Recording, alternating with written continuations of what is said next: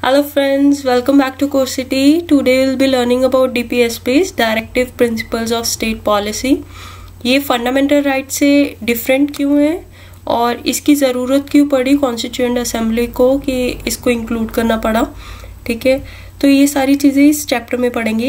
ये चैप्टर 8 है Indian polity bye Laxmikant का, ठीक है। तो क्या क्या कवर करेंगे हम इस चैप्टर में। एक तो DPSPs की क्लासिफिकेशन जो लक्ष्मीकांत ने की हुई है, एज सच ये कॉन्स्टिट्यूशन में क्लासिफिकेशन नहीं की हुई, ठीक है।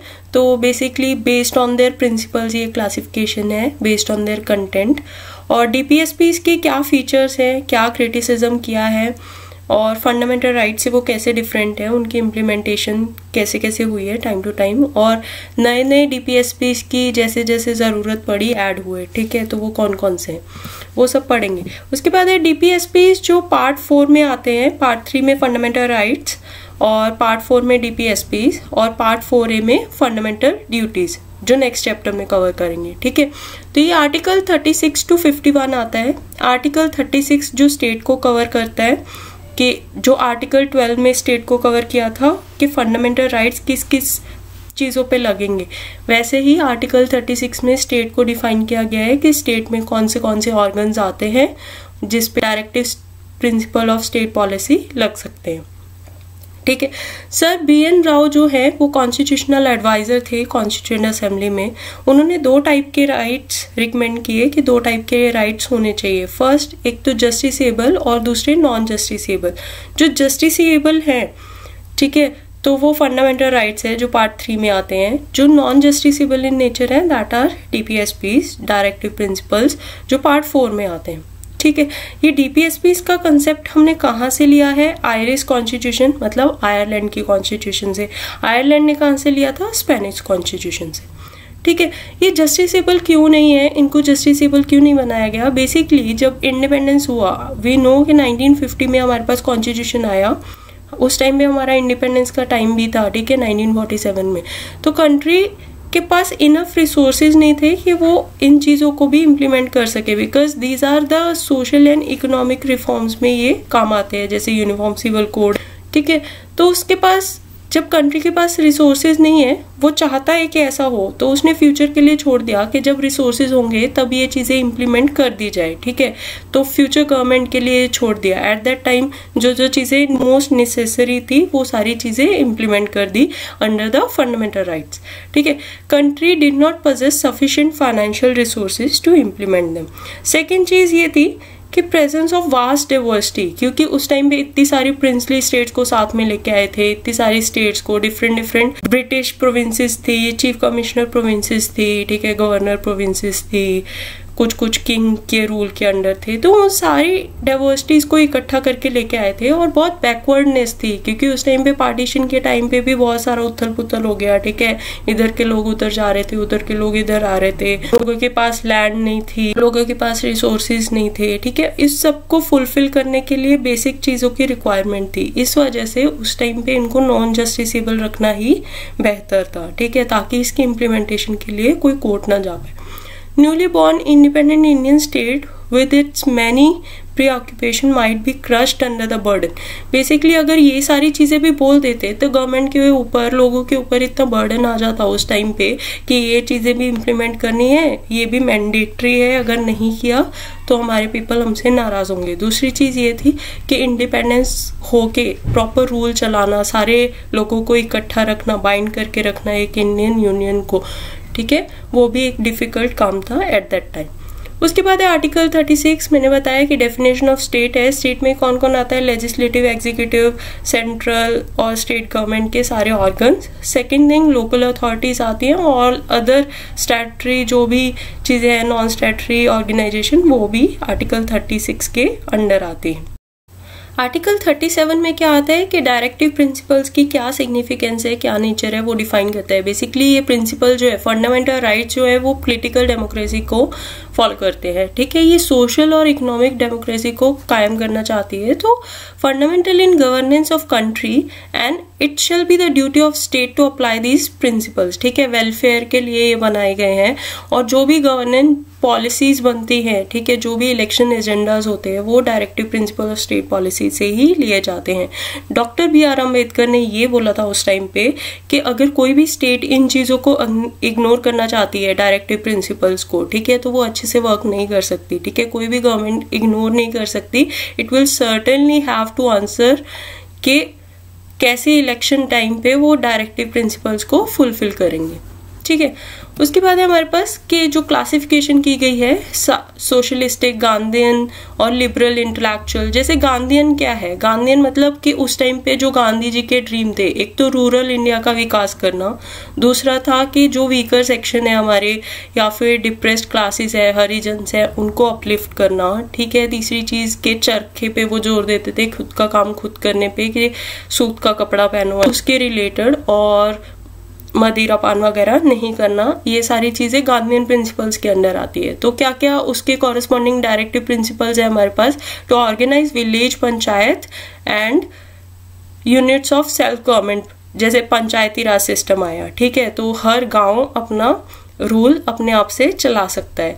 तो उसके बाद है to promote cottage industry, khadi भंडार वगैरह ये सब आया, ठीक है। रूरल एरियाज में ये सारी चीजें ऑर्गेनाइजेशन चलाना। To promote voluntary formation, autonomous functioning, ठीक है। Management of cooperative societies. Cooperative societies का भी बेसिकली कल्चर इस वजह से आया कि एक सोसाइटी बना ली कि फंड करना है किसानों को, या फिर हेल्प करना है जो लेडीज हैं गांव की, या वुमेन के एम्पावरमेंट के लिए। तो ये सोसाइटीज बन सकती हैं, ये भी डायरेक्टिव प्रिंसिपल्स के अंदर कवर किया है। फोर्थ ये है कि हमारे पास economic interest of SCs STs, उनको अपॉइंटमेंट कैसे देनी है, एजुकेशनल इंस्टीट्यूशन में जो रिजर्वेशन देनी है, वीकर सेक्शंस को कैसे अपलिफ्ट करना है, ठीक है। Protect them from social injustice and exploitation, वो भी गांधीयन प्रिंसिपल्स के अंडर आता है।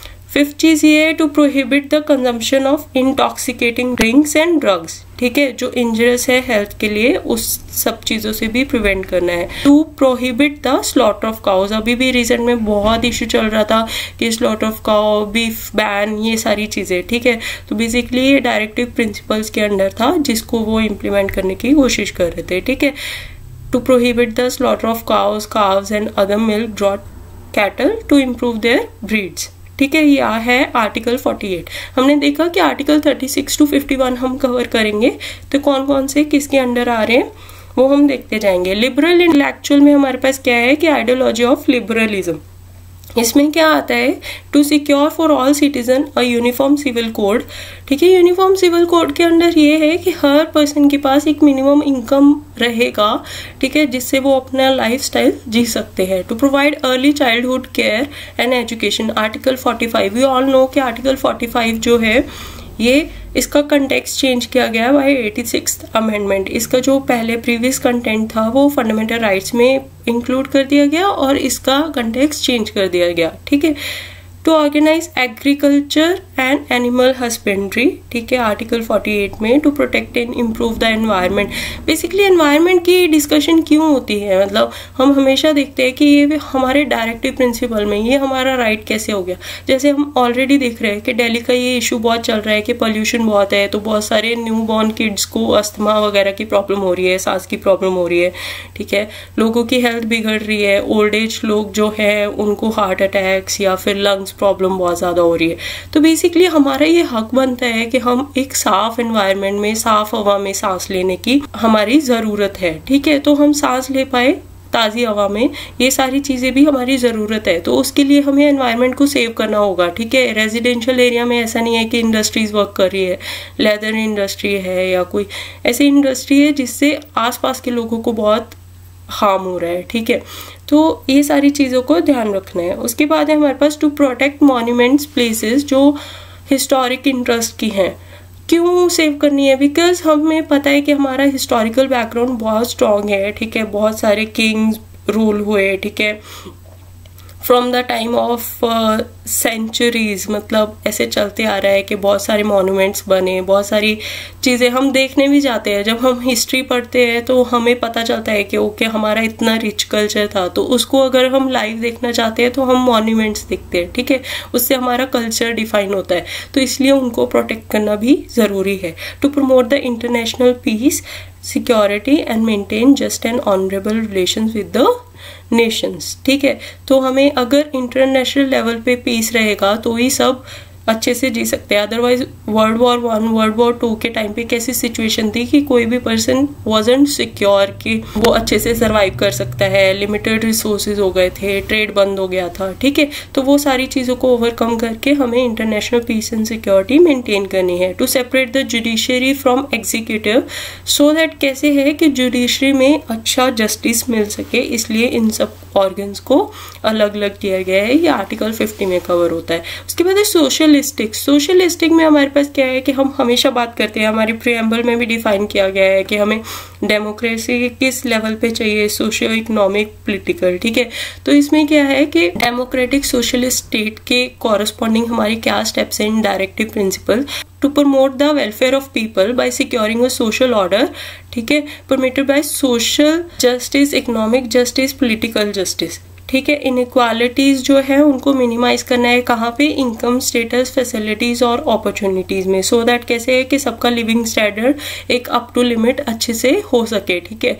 To secure right to adequate means of livelihood for citizen, equitable distribution of, equitable का मतलब ये होता है नॉट इक्वल, इक्विटेबल मतलब ये है कि अंडर सम सर्कमस्टांसेस वो एक लेवल पे जी रहे हैं, ठीक है, उनको मिनिमम रिसोर्सेज मिल रहे हैं, मटेरियल रिसोर्सेज ऑफ कम्युनिटी, ठीक है। Prevention of concentration of wealth and means of production, ऐसा नहीं है कि एक के पास सारी वेल्थ कॉन्सेंट्रेट हो जाए और डिक्टेटरशिप बन जाए, ठीक है। Equal pay for equal work, man है वुमेन है, अगर वो सेम लेवल पे काम कर रहे हैं सबको इक्वल इनकम होनी चाहिए, ठीक है।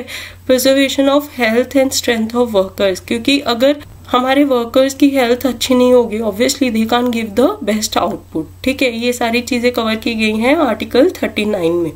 To promote equal justice and to provide free legal aid, जो आर्टिकल 39A में आया है। प्रोवाइड फ्री लीगल एड का मतलब ये है कि कुछ लोग ऐसे हैं कि जिनके राइट्स वायलेट हो रहे हैं या जो लोग क्लेम करना चाहते हैं कुछ चीज़ें, बट उनके पास रिसोर्सेज नहीं है कि वो कोर्ट में जाके फाइट कर सके, तो उनको फ्री लॉयर्स वगैरह जो भी प्रोविजंस है वो सारी चीज़ें हमारे डायरेक्टिव प्रिंसिपल में इंक्लूड की गई हैं, सो दैट ये टाइम टू टाइम इम्प्लीमेंट हो सके। फॉर दैट क्या स्टेप्स आए, लोक अदालत वगैरह आई जिनको सिविल राइट के बराबर का राइट दिया गया।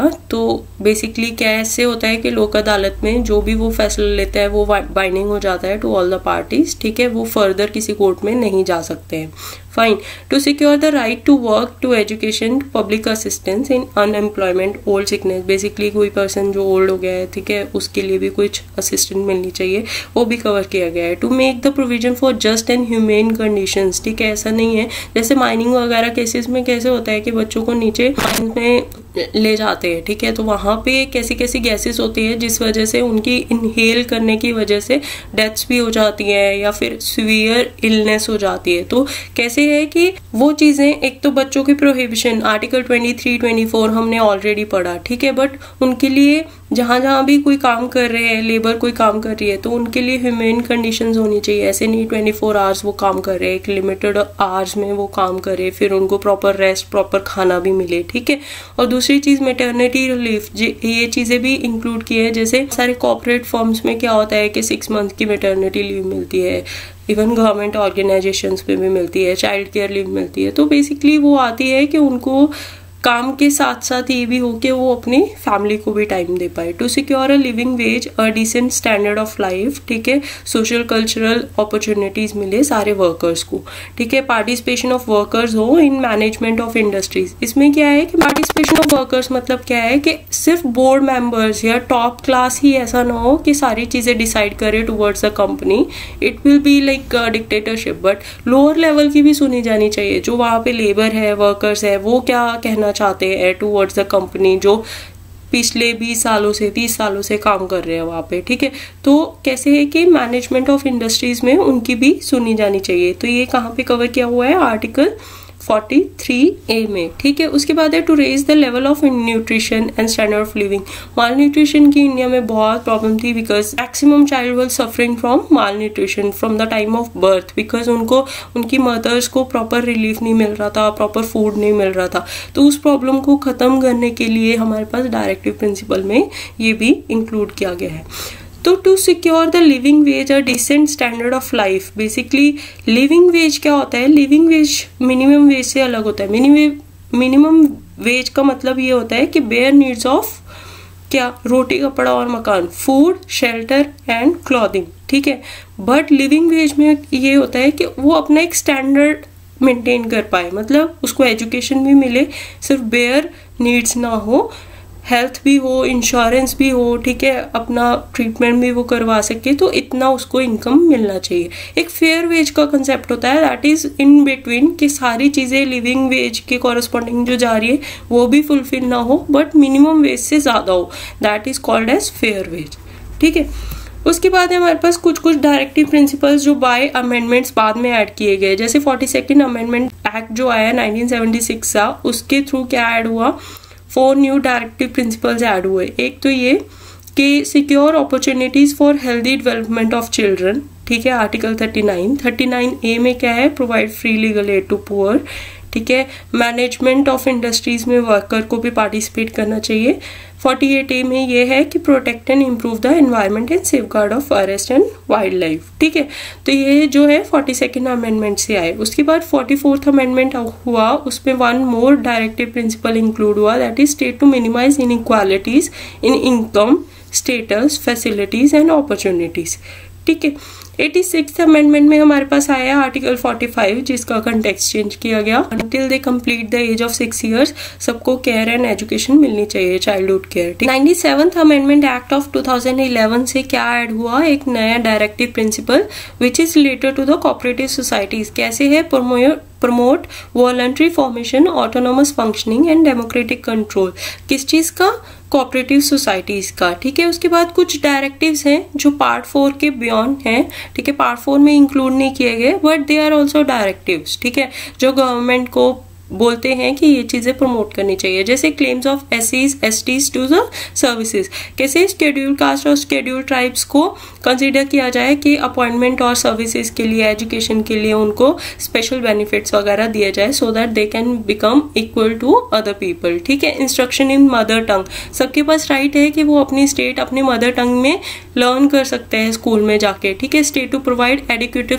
फैसिलिटीज, उसको प्रॉपर बुक्स, प्रॉपर चीजें, प्रॉपर स्टाफ मिलना चाहिए पढ़ने के लिए, ठीक है। ये कहाँ पे कवर किया गया है, आर्टिकल 350A में, ठीक है। उसके बाद है development of Hindi language, basically spread करना किस चीज को, हिंदी लैंग्वेज को, कि पूरे एक कंट्री का एक कॉमन लैंग्वेज हो सके, they can communicate with each other, सारी कल्चर का, सारे ट्रेडिशंस का आदान प्रदान हो सके, ठीक है, इधर से उधर ट्रांसफर हो सके, ठीक है। ये आया हमारा डेवलपमेंट ऑफ हिंदी लैंग्वेज। जो promote and spread of Hindi language है वो कौन से आर्टिकल में है, आर्टिकल 351, ठीक है, उसमें इंक्लूड किया गया है।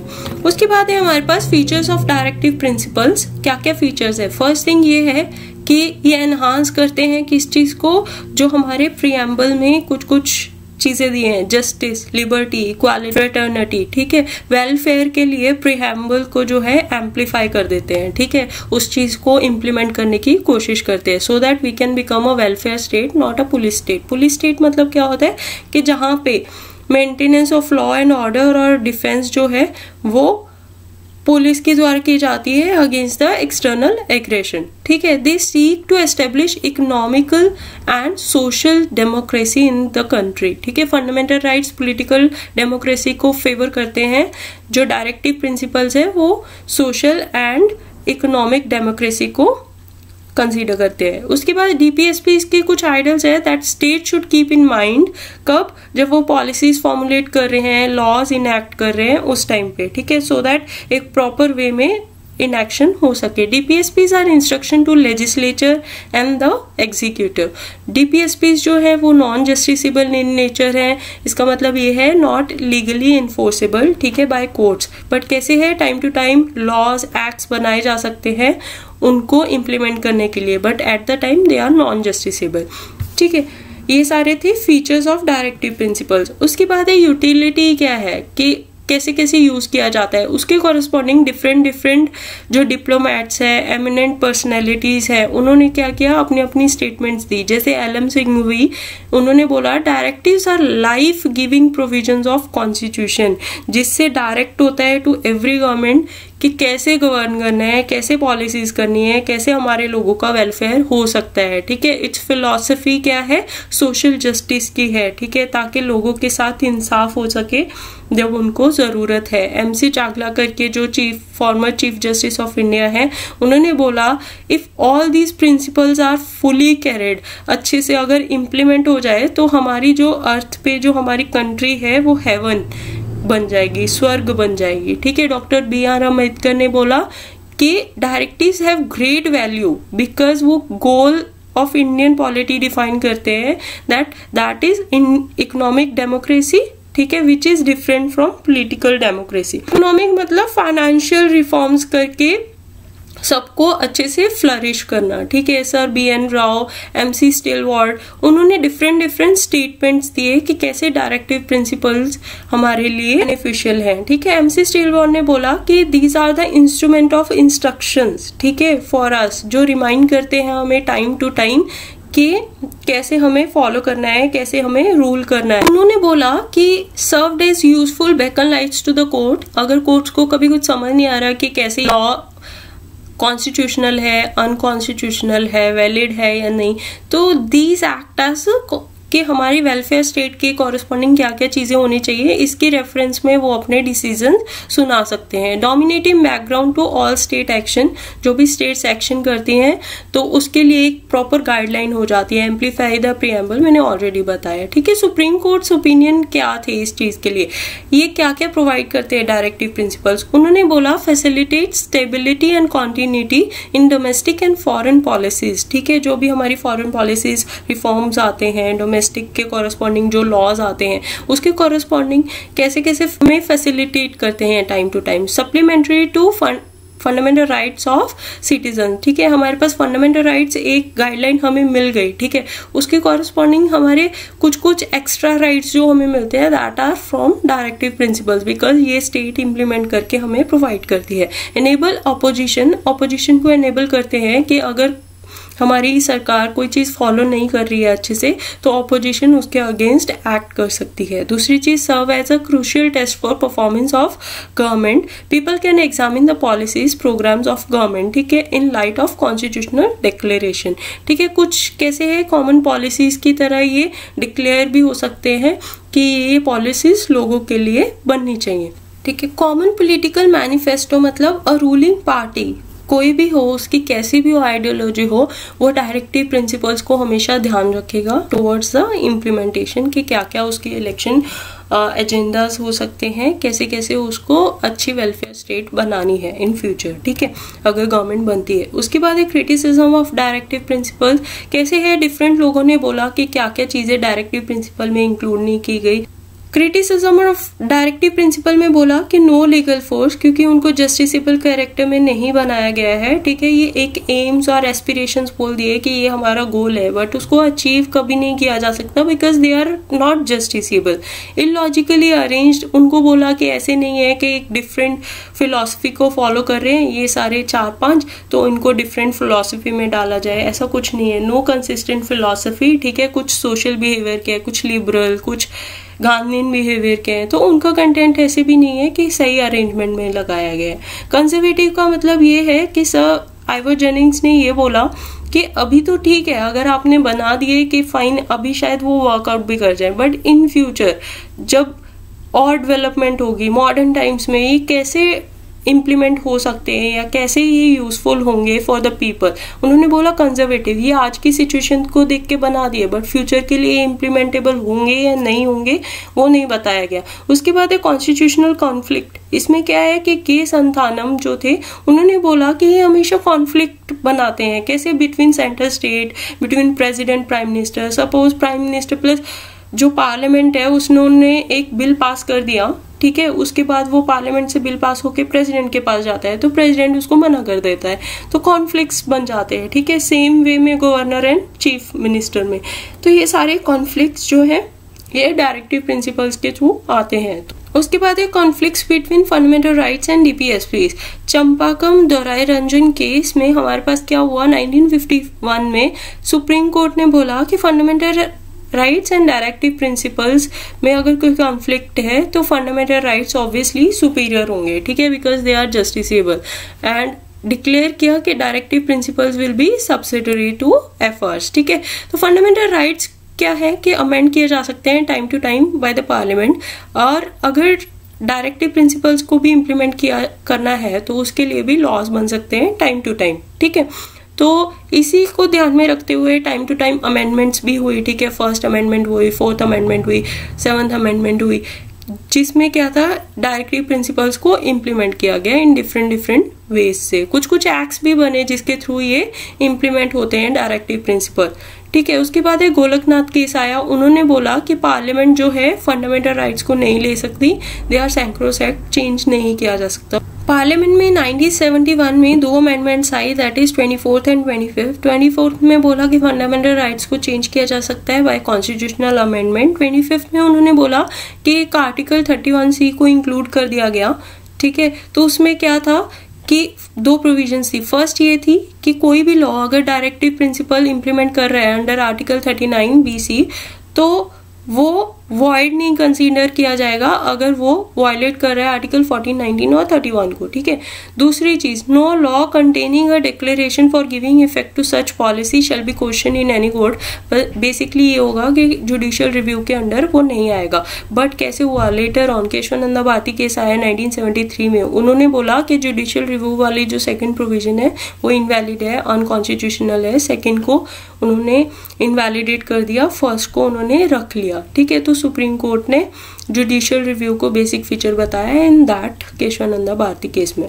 ठीक है, उसके बाद है फंडामेंटल राइट्स और डायरेक्टिव प्रिंसिपल्स कैसे कैसे अलग हैं। तो फंडामेंटल राइट्स जो है वो नेगेटिव है, डायरेक्टिव प्रिंसिपल पॉजिटिव है। कैसे कि नेगेटिव का मतलब ये है कि वो स्टेट को प्रोहिबिट करते हैं कि आप लोगों के ये राइट्स नहीं ले सकते। ठीक है, पॉजिटिव में क्या है कि स्टेट को वो बोलते हैं कि आप ये राइट्स दो। ठीक है, मतलब पॉजिटिवली उनको बोलते हैं कि ये राइट्स लोगों को मिलने चाहिए। उसके बाद है ये जस्टिसेबल इन नेचर है, डायरेक्टिव प्रिंसिपल नॉन जस्टिसेबल है। फंडामेंटल राइट्स पॉलिटिकल डेमोक्रेसी को मेंटेन करते हैं, ये सोशल एंड इकोनॉमिक डेमोक्रेसी को मेंटेन करते हैं। Fundamental rights have legal sanctions. ठीक है, लॉ के थ्रू आप जा सकते हो अगर वायलेशन हो रहा है। बट जो डायरेक्टिव प्रिंसिपल्स हैं वो मॉरल और पॉलिटिकल सैंक्शंस हैं। उसके बाद है हमारे पास कि वेलफेयर ऑफ इंडिविजुअल, चाहे पर्सनल हो इंडिविजुअलिस्टिक हो, वो फॉलो होता है फंडामेंटल राइट्स में। डायरेक्टिव प्रिंसिपल्स में दे कंसीडर द कम्युनिटी। ठीक है, फंडामेंटल राइट्स में they do not require any legislation for their implementation, वो सेल्फ डिफाइन होते हैं कि वो लोगों को मिलेंगे ही। बट डायरेक्टिव प्रिंसिपल में उनके लिए लेजिस्लेशन लाना पड़ेगा। फंडामेंटल राइट्स जो है वो कोर्ट्स जो बाउंड होती हैं कि वो अगर कोई लॉ वायलेटिव हो रहा है तो उसको इनवैलिड डिक्लेयर करना।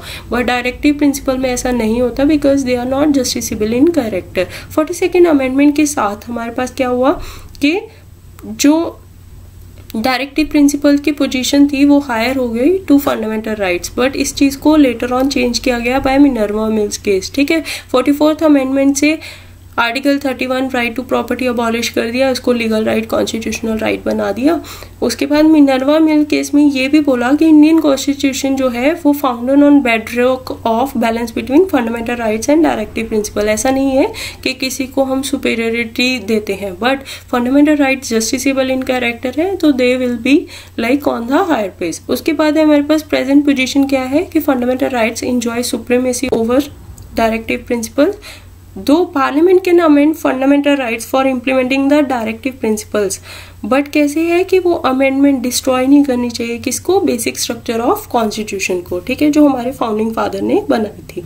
उसके बाद हमारे पास यह है कि time to time directive principle implement होते गए थ्रू डिफरेंट एक्ट, जैसे criminal procedure code 1973, so that proper inaction हो सके पब्लिक पे अगर वो कोई क्रिमिनल एक्ट करते हैं। दूसरी चीज ओल्ड एज पेंशन स्कीम, ठीक है, जो 65 से अवाब लोग हैं सो दैट उनका गुजारा चलता रहे। प्राइमरी हेल्थ केयर सेंटर्स, ठीक है, सबको मेडिकल बेनिफिशरी चीजें मिलती रहे। उसके बाद है लैंड रिफॉर्म्स हुए।